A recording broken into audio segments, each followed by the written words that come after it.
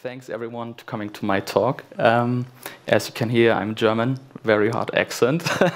So my name is Camal, I'm from Cologne, and I want to speak about my experience with serverless. So I'm like 1 year in this kind of community. I did a lot of projects in production. And when my talk got accepted, I was thinking like, I want to do this different. I want to, because this is my first talk on a conference, I was thinking like, how can I do it better that people are going out of my talk and say, I learned something, I know something, and it was like, I was really trying to give you this experience. So I was seeing a talk from Peter Bergen, he's an engineer at Fastly, and he did something very great. Before he started with his talk, he set the context. So I want to do the same, so I take now 2 tweets I really like. That's fine. And you should always think about these 2 things. So, setting the scene. Jana Dogan is an engineer at Google. She's working for Google Cloud Functions, and she made the pro tip, just don't blindly accept dogmatic advice. And if someone thinks serverless is a solution, sorry, you can leave. It's not silver bullet. But every time I say something, please, talk against my opinion. I want to discuss this stuff. So no silver bullet here. The next tweet is even better. So Zach Holman was talking recently with a friend about how hard it is to write blog posts and give talks these days. The longer you are in the tech industry, the more opinions end up being, well, it depends. I'm not sure. These don't quite make for a good blog post. So this is mostly my experience when I was like in a talk and I was like, yeah, you ask a question and the presenter was like, yeah, I don't know, it depends. And I just want to set the scene that I have like a very strict opinion about what I'm saying here. So my elixir of my talk is, it doesn't matter if you're on a startup or corporate, public cloud needs to be an option for your company. So every time we discuss serverless, people are saying like, but yeah, we have private data and we can't do public cloud. And then you're always in this discussion. So my context is, you can go on the public cloud with your system. Next one is no real-time critical system. This is something I will talk about later. So it's not critical what we are doing here.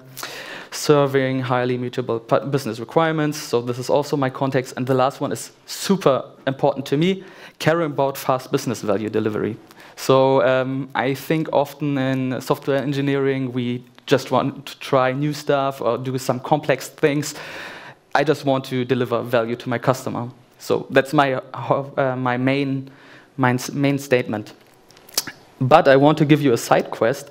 So because of the public cloud, there are some things which you can run on-premise which are actually pretty nice. So SideQuest is OpenFast and the FN project, which is even from Oracle. So you can just install it on your system and you just can run functions.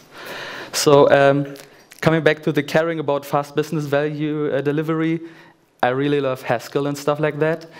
And I'm just looking forward for, does someone know the RFC for the 700 HTTP status codes?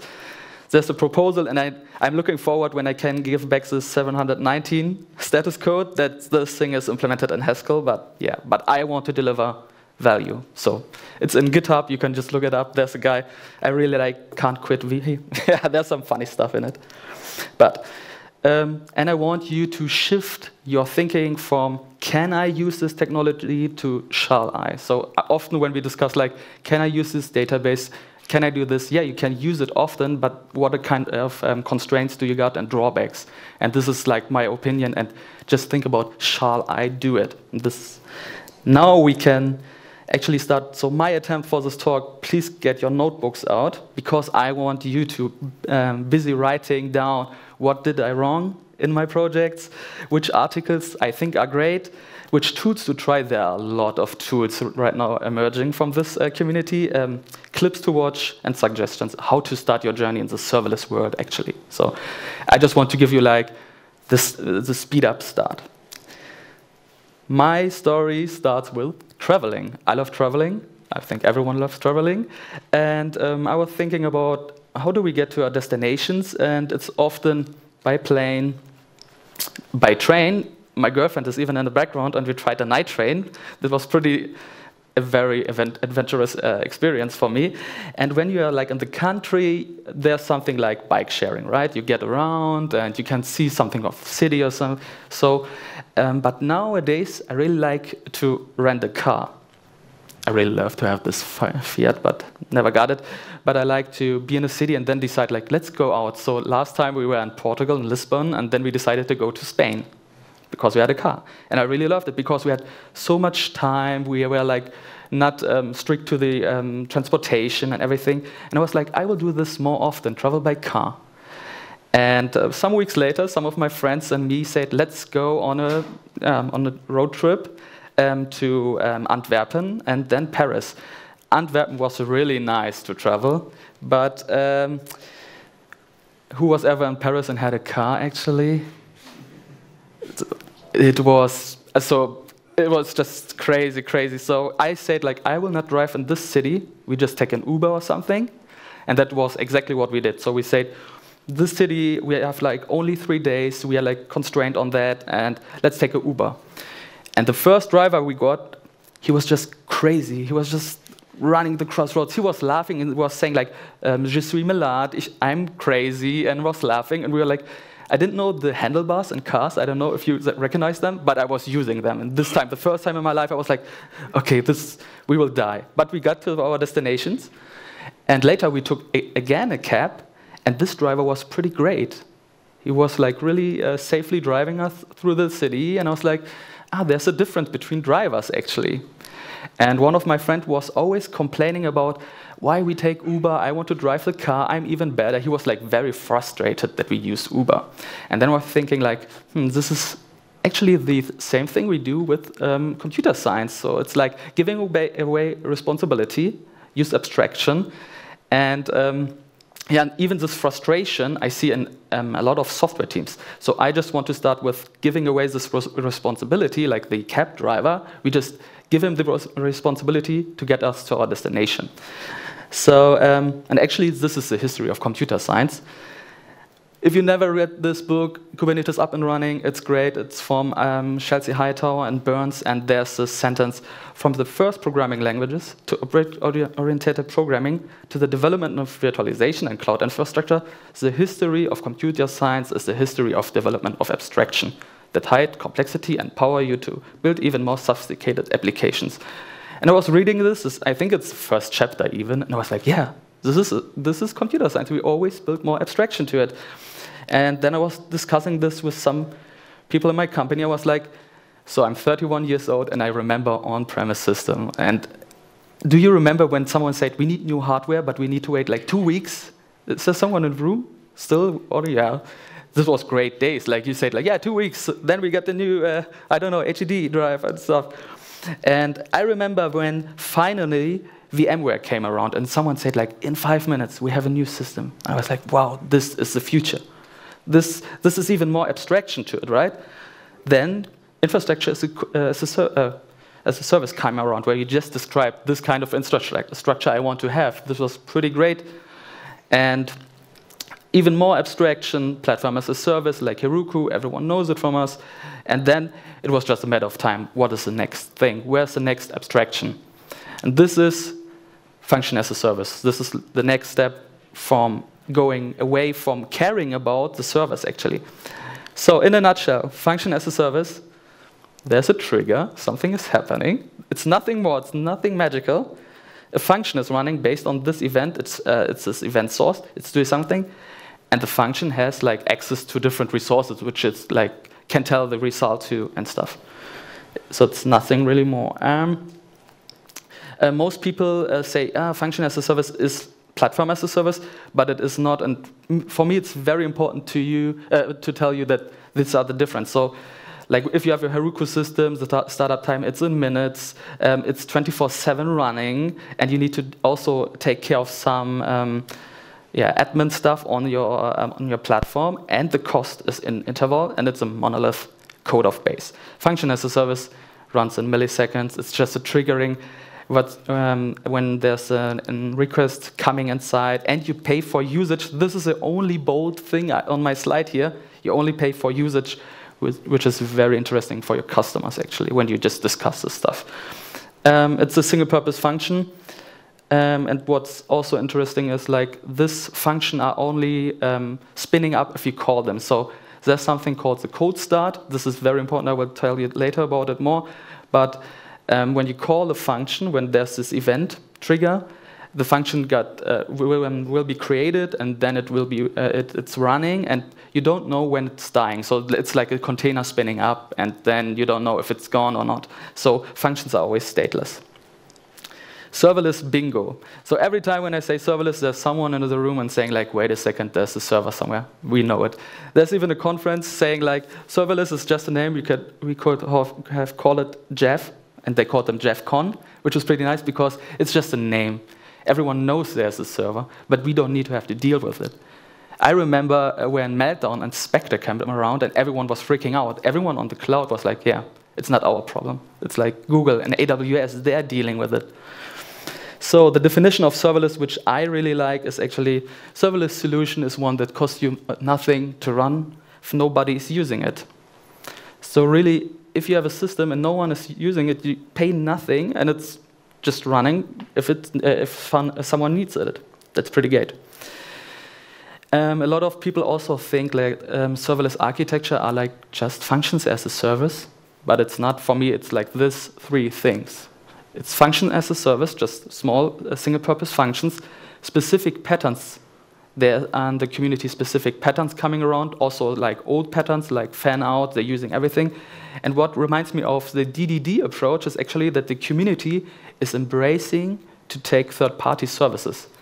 Like half a year ago, I came into a project which was making a completely different app, but they were working on authentication. I was like, what are you doing? Authentication is not your core business. And the serverless community is saying, like, just deal with your business logic and buy everything from software as a service. And this is pretty deep into the roots of serverless architecture. I used to box when I was 20, and one of my trainers always said, like, speed is king, and this is also the most important thing when you choose serverless. It's super fast. I remember I was in a project, and the customer said to us, like, you have 6 weeks to do this. We say, we do it serverless, and I needed like 2 hours to have a mocked server with the APIs, and the client was just blown away by the speed of it, right? You just click something around and you have it. That's pretty great. So speed is king. If you care about speed and giving business value quick, then it's something to look into. So first learning. What I want to show about speed is king. First, my example. I want to compare right now Kubernetes against serverless. I really love Kubernetes. And I'm not a container guy and I'm not a serverless guy, but what I want to show you or make the point is like, how much knowledge do you need to spin up a Kubernetes cluster? And I do the same with serverless, and what I need to know doing it serverless style, right? This is just some code flying around. Kubernetes. So what do I do? This is fine for everyone. It's just a small Node.js thing. Yeah, I just have one endpoint, and it's saying, hello, lovely KanDDDinsky people. Nothing more. It's not special, right?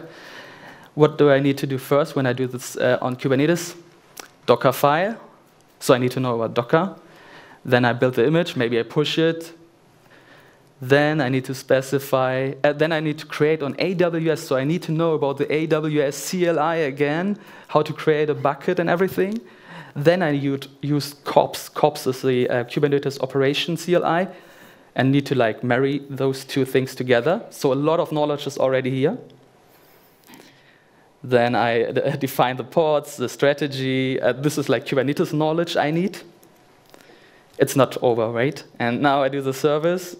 And finally, I can use kube control, which is again a different CLI, to deploy it.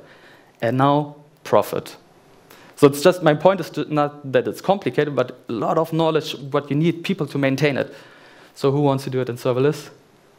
Are you interested in it? Serverless. I will install the serverless framework, very creative from the people, but it's called like that, and a specific module for HTTP. This will be my application code. Not a lot more, just the last line where I have like this explicit serverless HTTP call. And now I have this nice YAML where I say, I have this service called KanDDDinsky demo. you run on this specific provider, AWS. I named the runtime. I even can say stages, and which kind of functions are included in this service. I can even make they're combined, very nice. And I say deploy. Profit. So I know it's not the same because I don't have control over it, right? But I'm pretty fast and it's working and the customer is already happy about it. So that's my point, like this thing. And junior developer thunderstorm is happening. So this is a nice tweet from Alessandro Perelli. He said, imagine a new generation developer that starts his career learning and working on nothing but AWS Lambda. That experience will shape forever his worldview and expectation about how IT works. Everything we know and do today will be irrelevant. This is the issue. And this is really happening right now. We have a lot of people only doing stuff on AWS or Azure or Google Cloud. And they say, I don't want to deal with server discovery. I don't want to deal with load balancing. It's just abstracted away. And if we not catch up with them, we also lose their fast developing style. And actually, I got a project where this happening. I had like a team of 6, 7 junior developers, and they knew Python. They knew how to do stuff locally. And we say, OK, let's go serverless with them. This is the function. You just write Python code. You don't need to think about this whole, how the functions are combined together because the platform is dealing with it.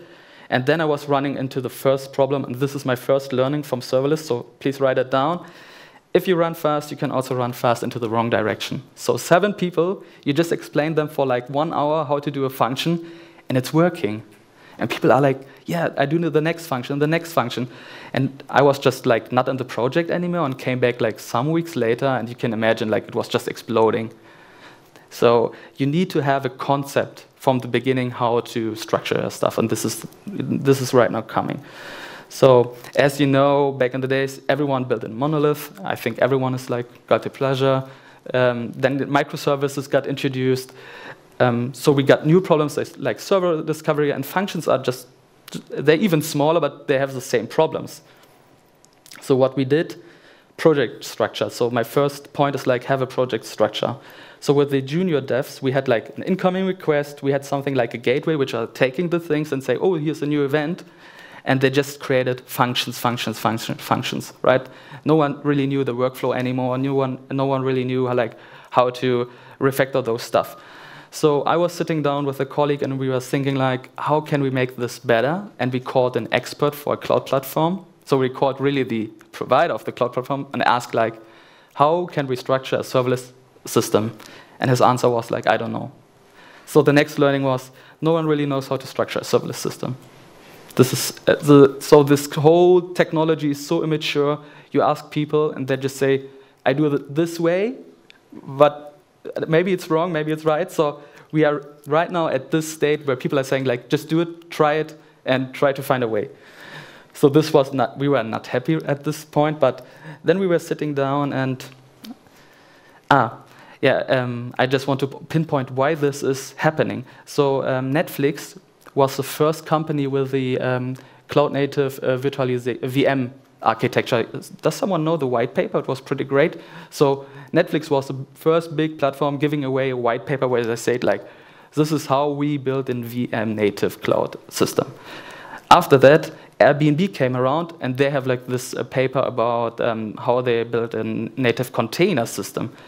But for serverless, we don't have one. We don't have like a big system where you can look at and see, not copy pasting, but you have like something to look at and see how they did it.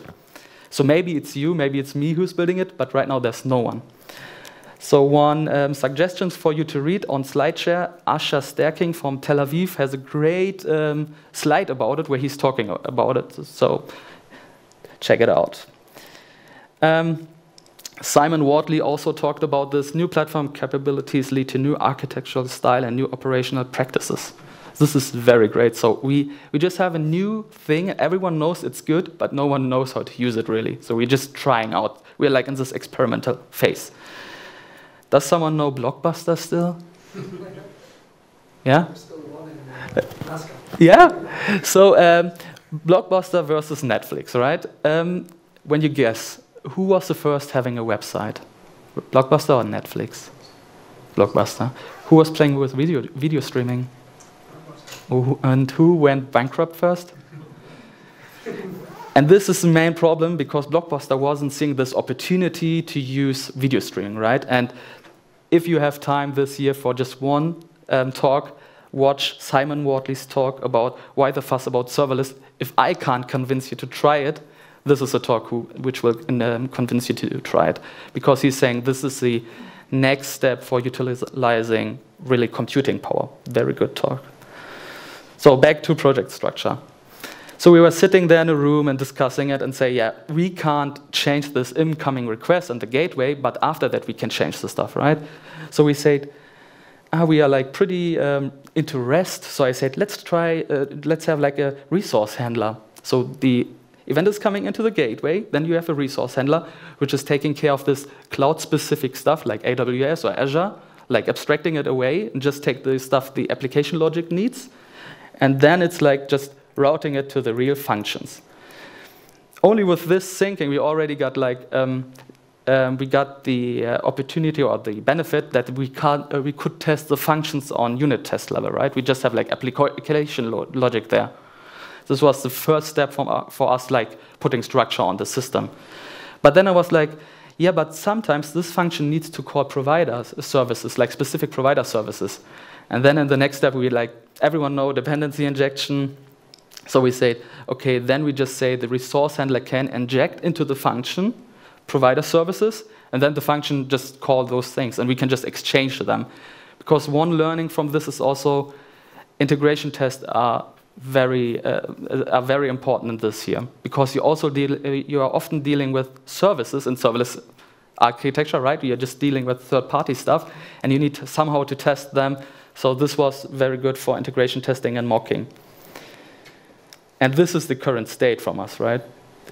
The learning was, when I was programming the provider services, there is a vendor login. It's for sure. You always have a vendor login. But I was thinking about, what do you want to have? Do you want to have a vendor login on a cloud platform? Or do you want to have like legacy hardware?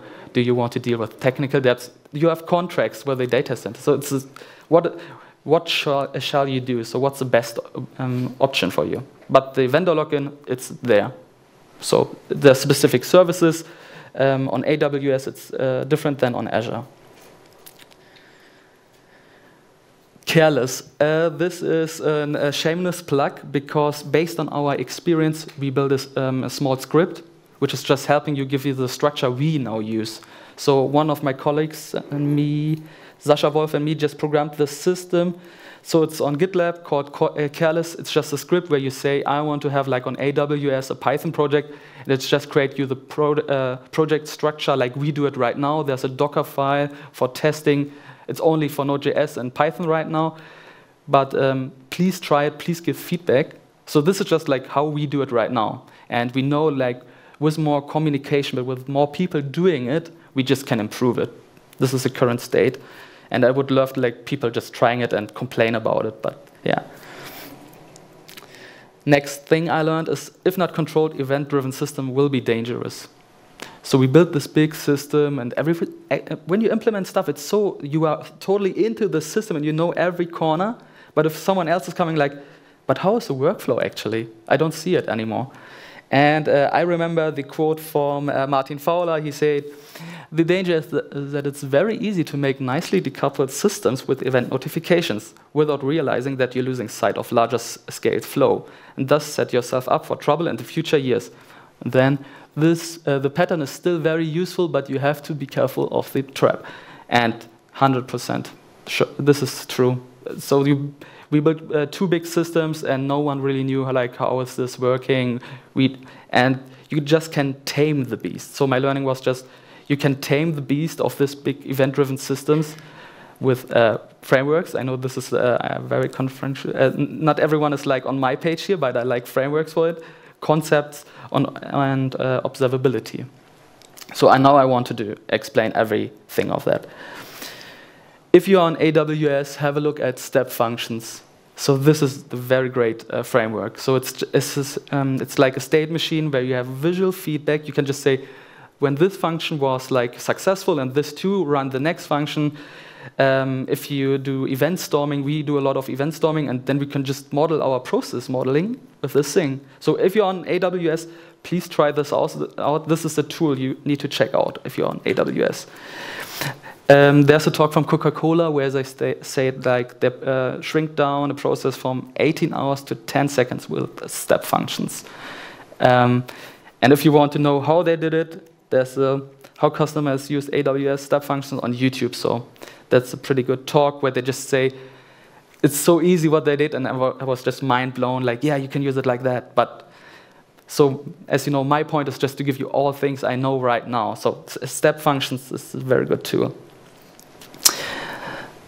As used in my code example, serverless framework, it's a framework from a different company. They're cloud agnostic. But what is great about it, they already give you like definitions how to define services. You saw my YAML with the Kubernetes and serverless comparison. That was serverless, was a serverless framework where they just say, you say which provider do you want to have, what kind of functions, how they should be triggered. And it even has a development workflow already built in. So you can deploy stuff, you can test locally, you can log stuff. Everything is built in. So if you want to try out serverless or just want to play around, have a look at this framework, because the community is so big and everyone is using it, you will get a lot of feedback back, and it's pretty fast. SideQuest, there are also some other frameworks. That's the one from AWS themselves, and Apex. Maybe have a look, but if you ask me if you are a beginner, I would say take serverless first. In my opinion, it's a good start. Nowadays, observability is a big topic. Everyone aware of it? Yeah, some DevOps here. Okay. The funny thing is, I was talking to a guy in Cologne, and he was like, yeah, observability is pretty great to monitor your system and tracing and stuff, but it's pretty hard to implement. And I was like, wait a second, it's not hard. So I just want to show you an example in Go. I'm a Gopher, so I really like this here. So it's just, here's no tracing inside. When I say, like, when you imagine how many lines do I need to put tracing on this, like observability, it's just 5 lines. So I need a library, OpenCensus. Google just opened up this OpenCensus protocol, which is pretty great. If you never heard of it, it's pretty good. And I just put the function actually into a variable and just say, please handle this for me for tracing, nothing more. And I have observability and tracing. AWS has even a service called X-Ray, where you just build your functions on AWS and say, please activate X-Ray, and you have already tracing. It's already there. I remember teams where we needed like 2 sprints to have tracing. It's just there. Everything is, it's just out of the box. It's crazy. And this is also, yeah, every provider have different stuff. So SideQuest, Epsagon, Databird, and Sensu. This is, actually, I want to pinpoint Epsagon. I think this will be my bet. This will be a great tool. They know how to trace your system. It's a machine learning system. It even gives you like a visual feedback how your workflow is. They just recognize how your events are going around. So just write down Epsagon, Databird, Sensu. These are like tools. And you just see like every week new tools emerging in the community. They just say new tool, new tool. It's just very agile right now. Architecture documentation. I don't know if you like how do you relate to documentation, but in this project, the serverless projects, I saw like we needed documentation, at least the building blocks and the relations and the concepts. Like how's our concept to write a function? How's our concept to structure our code? And this was just like 4 pages. And it was so good to have this because new people just saw like how we are working. And you should have a look at architecture frameworks.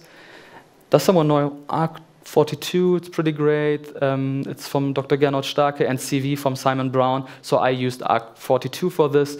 And it just gives you already like topics to write down. So this documentation just helped us a lot in our projects. The next learning was like there's a big gap between the cloud providers. So I'm actually right now I'm on Google Cloud, I'm AWS, yeah, and Azure. I'm all 3 big players right now because sometimes you need something specific and it's just on the one cloud provider. and you need to deal with it. That AWS, I would say, is the most mature right now, but Google is catching up. Azure is also great in some parts, so you need to have a look. You need a lot of like investigations before choosing a cloud provider. The thing I was thinking about, why is it like that? So if you look at a phone, you know like how to use it because it has a great communication. There's a good design already to it. Everyone knows how to use a phone. But serverless platforms, they're so new, we don't know how to use them. As I said, it's so immature. We need to discuss, we need to try out stuff. And that's why the serverless community needs actually people from different areas like domain-driven design to have a look into it and give feedback. And there's a great talk, if someone knows Elm, it's the front-end language, and there's a talk from the creator of Elm. It's called What is Success? And he's just explaining that without communication, we can't have good design. It's a very good talk, and this is the same with the cloud providers right now. And now you remember I said one of my friends was always complaining in the cab. He was just, I want to drive this car, I want to do this.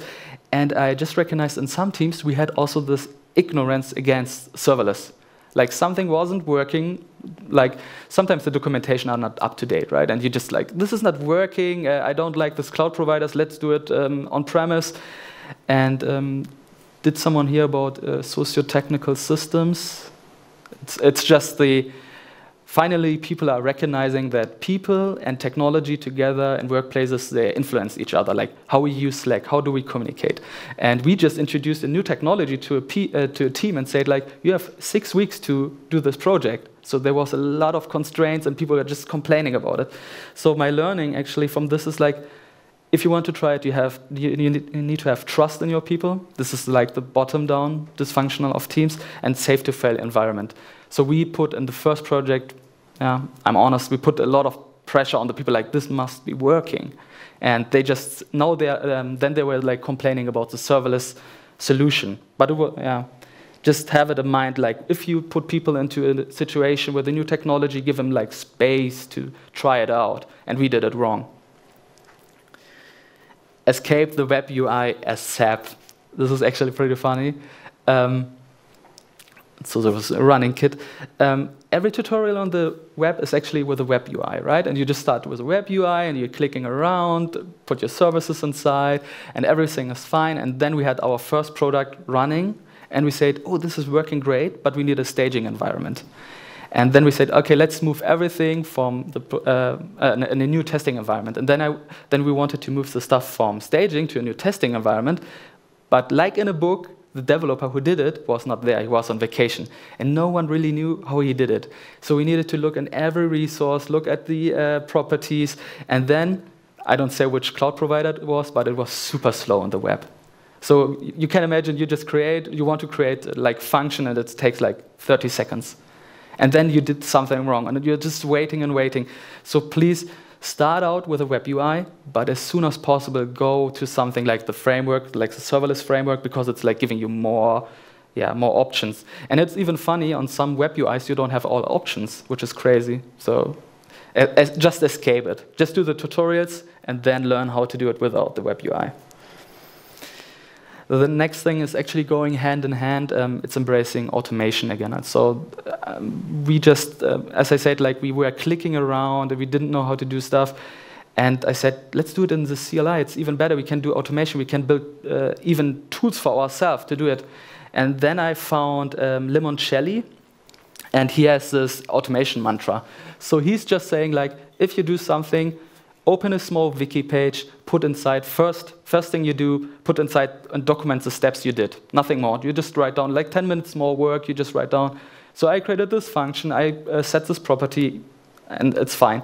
If you're doing more and more the same step, you just look for automation. How can I automate this thing? He's like putting every time more automation on it. And now our team is doing this. So they first write down a wiki, just say like in 10 seconds how to do it.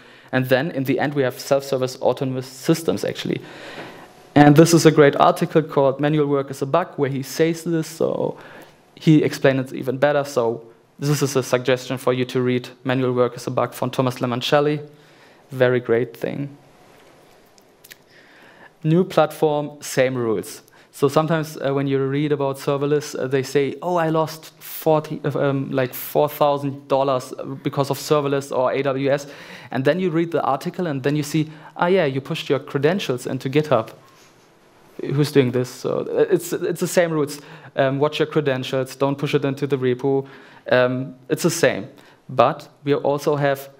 It's a new platform, and it has new rules.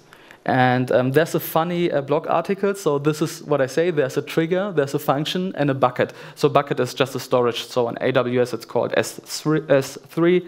On Azure, it's called blob storage, just different names. So this guy, what he was doing, there was a trigger, and the trigger was when a new file was inside, was created in the bucket, right? So let's say go from the right. Some new file is created in the bucket. That's the trigger. And then the function was running. The function was adding some metadata to this file. This is, again, a create event, because the bucket thinks, oh, this is a new file, and he was creating a new trigger. Then it was going back to the function, because it was running. And he just forgot a return statement. And this is called the $200 return statement failure. So if you want to read it, serverless, a lesson learned the hard way on Sourcebox. It's pretty funny, but every time AWS was giving back the money. So they know that people are playing around, it wasn't working, but you need to be careful of what you're doing there. And this comes to the next thing. Load and stress testing must be done. And chaos engineering, is this already something you heard about? Yeah, Netflix is doing it and everyone. So we were building this AWS thing, or Azure, we were building the serverless system, and then we say, let's load test it. And I was first like, no, but they say it scales, right? They just give us the promise that it scales. And then we did load testing against it, and we got timeouts. And I was like, what is happening? Actually, this was a benefit of serverless, right? It's a thing. And the problem is some services have properties set as default, which just like saying limited to 50 requests or something, or timeout after 30 seconds. And we didn't know about that. So it's essential for you to even load test your serverless applications. And chaos engineering is great. How we're just playing around with it, like delete a region or make it unavailable. What is happening? How do we react to it? This is very great. And first I was like thinking, I don't need load tests, but you need them. And there's even an article why it's important to try and break your serverless applications on DevZone. So if you want to see it, he's saying the same that we encounter. So he was using a different service on AWS, and it was just timeouting.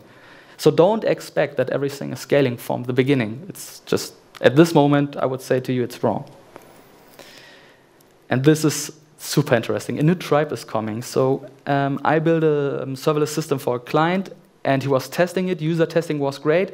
And then more and more people were using it. And then the client was like approaching me and was saying, why is this function so expensive? And I was like, yeah, because we're making a lot of calls to services. And he says, can we change that? And then I recognized this is the first time I'm doing a refactoring based on money. So there was a financial guy coming to me. It was not technical in the first place, right? After that, it was technical how I can do it.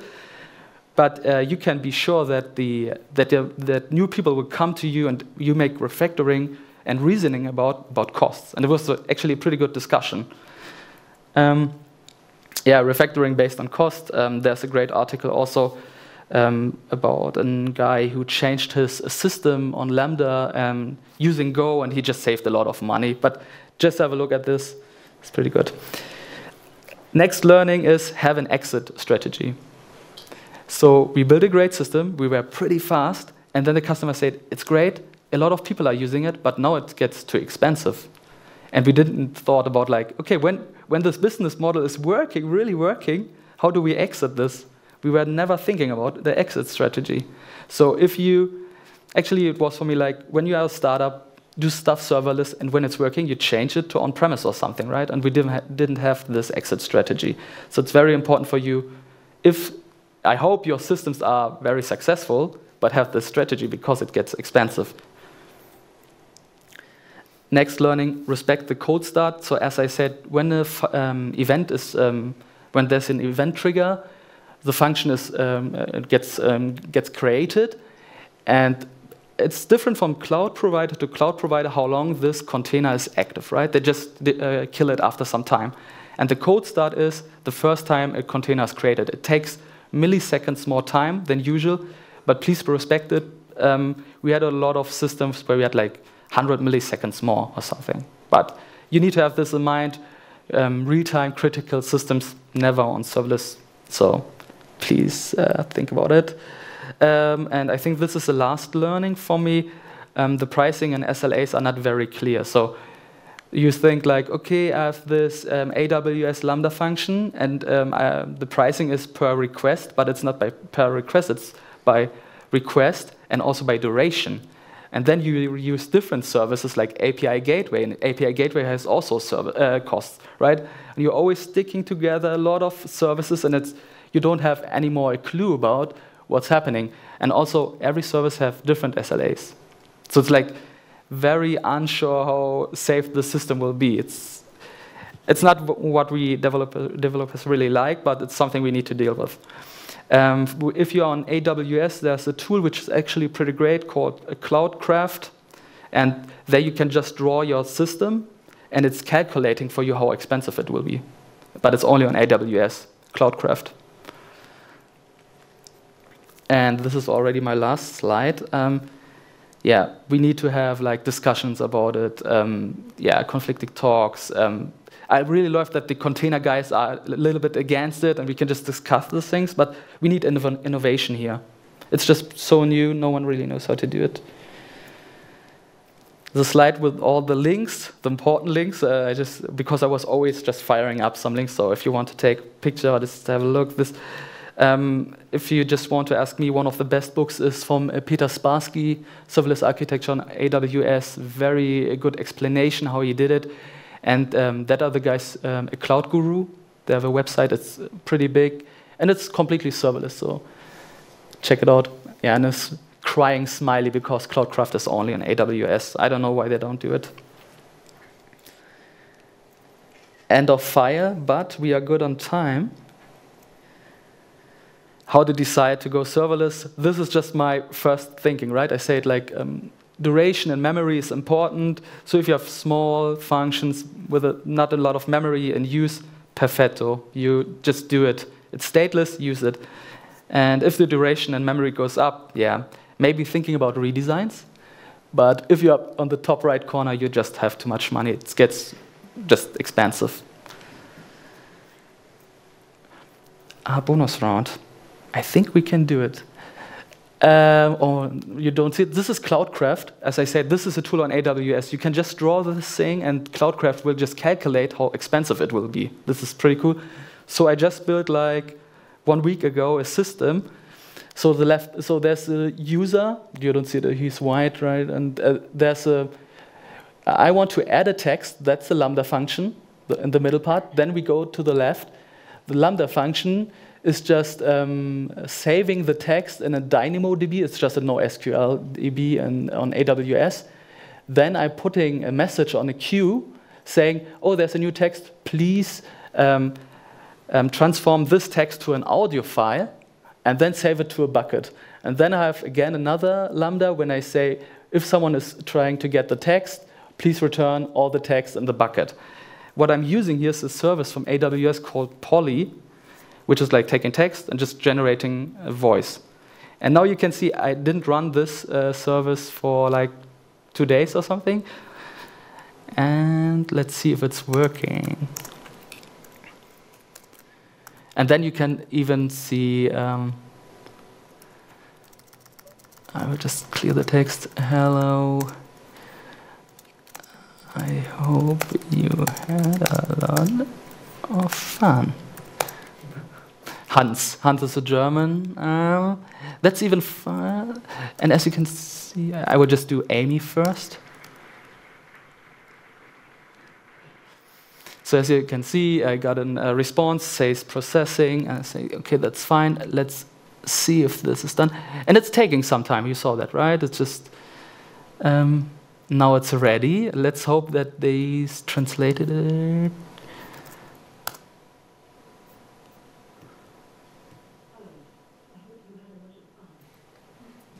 Okay, yeah.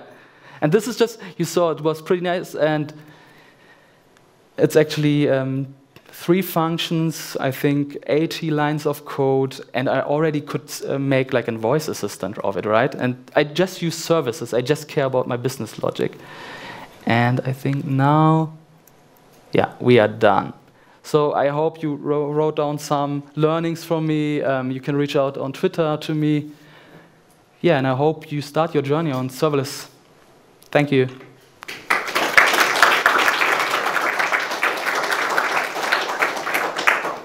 We are good on time. Any questions?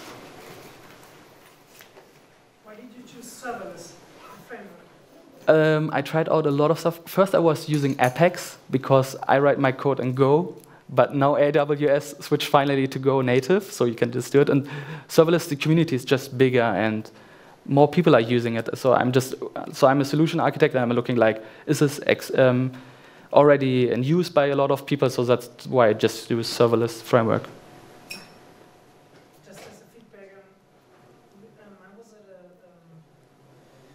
Meetup, and they were using serverless as well, and their reasoning was it was the first one to support the AWS step functions. Ah, okay, yeah, they support it. That's also great, yeah.